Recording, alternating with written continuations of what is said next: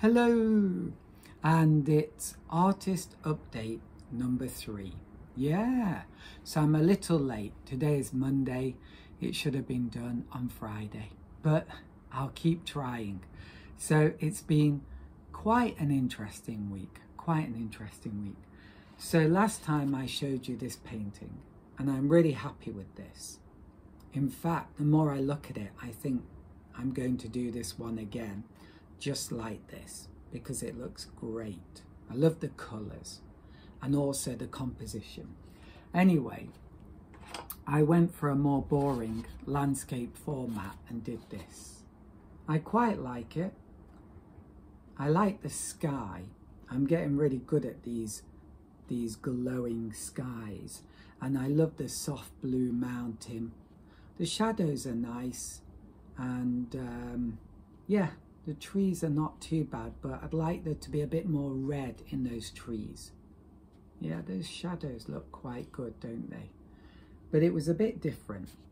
And then, oh, I did go and do another portrait one, and I think this is good. I love that touch of light, purple light there. I think that's great. I used my finger there when the paint was still a little damp, and I just wiped across. You have to be careful, but that's what I did. And I think there are some really interesting colours here. A bit wacky, to be honest, but so what? And I love this shadow and the way it changes colour. So I think this one is a winner. And maybe I've done enough on this particular scene, because I forgot I'd done this one. So yeah, I'm quite happy with that.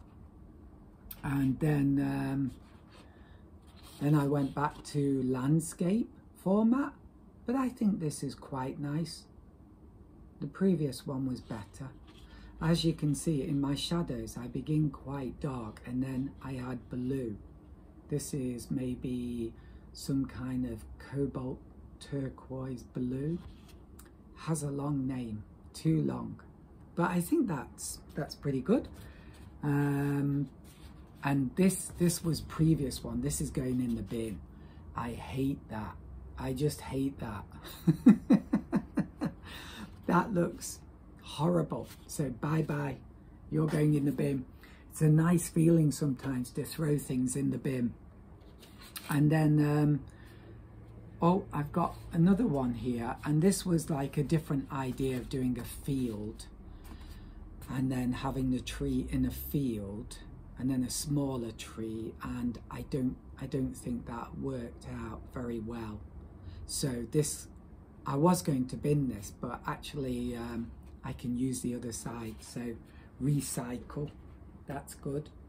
And then, yeah, that led, I think, to doing this one.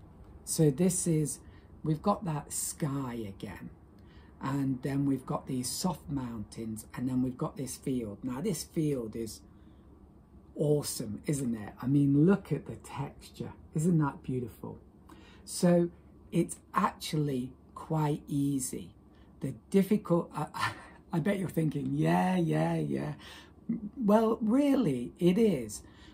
Basically, it's maybe 3 steps. So the first step is just the colour. So that was a kind of imidazolone yellow. Oh, why do they give them these incredibly difficult names? But there you go. It was a yellow mixed with cobalt turquoise blue. Let's just call it turquoise or light blue. And I just painted it all. And then I got a liner brush and I made a dark mix. So basically a red, a blue, a touch of yellow ochre. And then this is the difficult bit, the timing. If you touch this wet paint too soon, it will just explode out. And if you're too late, then you're not going to get the lovely soft edges. And then the final thing I did after doing that, so I began about here, where you've got the big dark areas, because it's going to expand more where you, so like when I first do it, that's going to be when the paint is wettest. So it's going to expand the most at that point. And so this is the best area because this is where the shadow areas are biggest. Hope that makes sense. And then I gradually move over here where the shadow areas are very small, and hopefully the paint's drying, and so it's not going to spread out so quickly. And then the final step was just some splatter with the same green colour. Just splatter, splatter, splatter. Oh, and I used a touch of titanium white, but I think that's beautiful.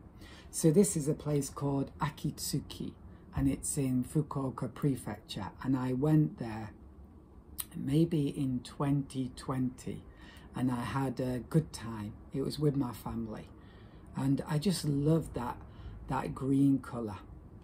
Yeah, so very happy with that, and I might turn that into a watercolour lesson because it's actually a fairly simple painting to do.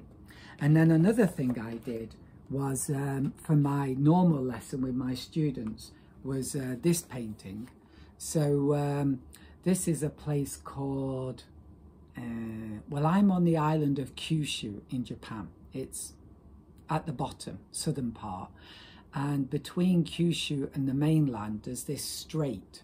And I'm not sure if it's called Kanmon. I forgot, I'm sorry. But anyway, it's an amazing place, a really amazing place. And when I went there, it was like dark, but there was light sparkling on the sea. In fact, much better than this, much, much better. But anyway, I really liked that contrast of very, very dark blue and then this brilliant white shimmer across the sea. It was amazing. But anyway, the difficult thing with this painting was getting it really dark, but also having this light area here. But I think I managed to do it. I think this looks great and this looks great. I think this looks too chunky, to be honest. So I'm going to redo that and make it a bit thinner, or maybe not even have it. I'm not sure. I'm not sure it really helps. Maybe it's too much. Yeah, let me know in the comments what you think. It'd be really nice to know what other people think. I live too much inside my own head, so it's good to know what other people think. But I'm really happy with that. And oh, I can show you my previous sketches for this. So I did these a couple of years ago, so this is maybe the first one. And I think that looks quite nice. I really like that boat, and you can see this has a thinner stick, whatever, pole. Yeah, and then here's another one, and this is a more finished one, but it's not got the energy, has it, of the previous one. It's just not got the energy. So that happens sometimes, you know, when you're trying to do a nice painting. That's why if watercolor is your hobby, don't try to do a nice painting, just have fun, because you'll end up doing a more exciting painting. In my opinion, it's just an opinion, but I think it's based on, yeah, my experiences. So I suppose that gives it some validity. Is that an okay word? Is that too high level for YouTube? Okay, so anyway, that's all the painting. So this week I'm going to do a few more of this, and I'm also maybe going to do I'll show you. Yeah. So I'm going to maybe do one more of them, and I'm going to do a crazy tree, a psychedelic tree. So that's really like a pink or purple colour. Have some fun. And as for personal things, I'm still reading my book about Gauguin. I'd love to explain what I've read, but it's just too convoluted. But there are some interesting things, but it would just become too long. It would become a ramble. But it's basically his mum was looked after by this rich man, and she was probably his mistress. But what I found interesting about that, because I guess that's patriarchy, isn't it, really? I don't know, probably happens in matriarchy as well, right? But what I find interesting about that is the woman died, but she had 2 children, so a boy and a girl. The boy is Gauguin, yeah? And the girl, yeah, his sister. But this man looks after both of them, and he gets Gauguin a good job in something like some kind of banking job as a liquidator. I can't understand it, basically. But some kind of job like that. And he also sends the girl to some school to get skills and education, and the same school as his very own daughter. So it's just so kind, isn't it?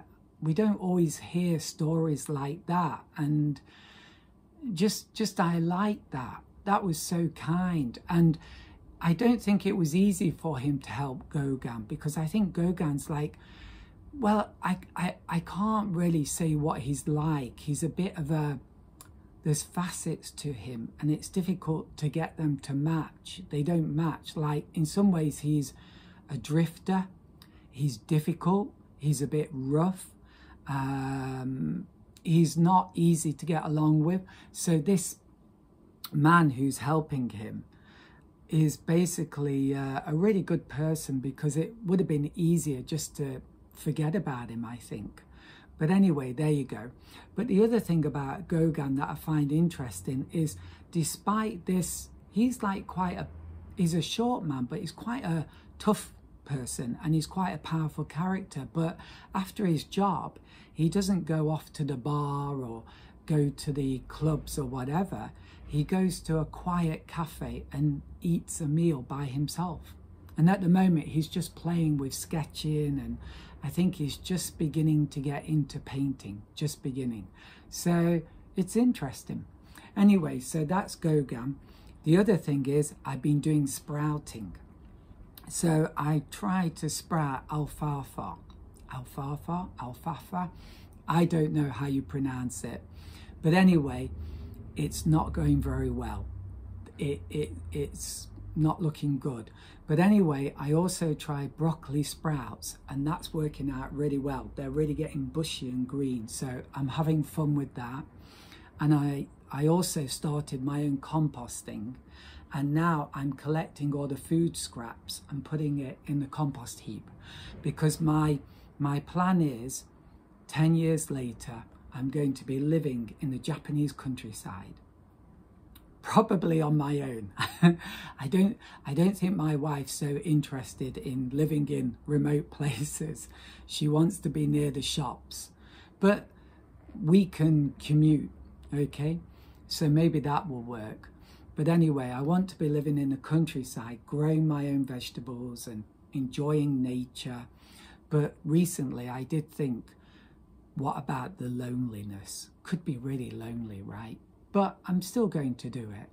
And I'm hoping to buy like a hill or a mountain, maybe not a mountain, maybe a hill, and grow trees, yeah, which one day I will sell. So those are my crazy thoughts. And obviously I'll be living in the countryside and painting.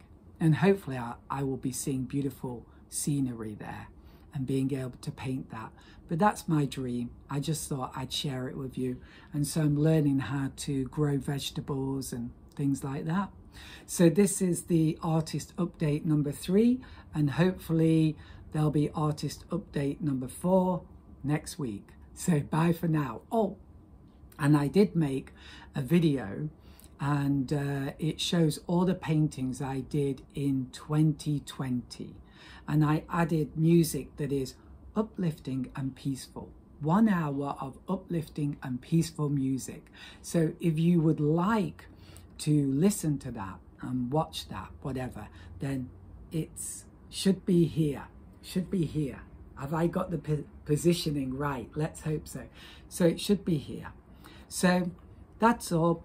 I hope you have a wonderful week, and if you are an artist, I hope the art is going very, very well. So bye for now. Bye.